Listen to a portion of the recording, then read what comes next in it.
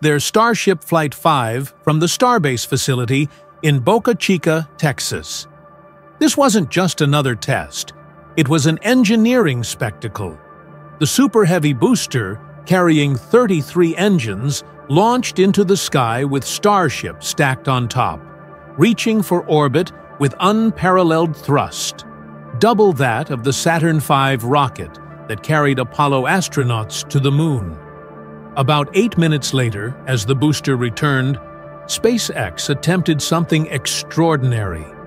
The Mechazilla arms, giant metal appendages on the launch tower, extended to catch the booster mid-air in a maneuver nicknamed the chopsticks, aiming for a controlled landing instead of a typical splashdown. After separating from the booster, the Starship upper stage journeyed halfway around Earth, ultimately landing in the Indian Ocean.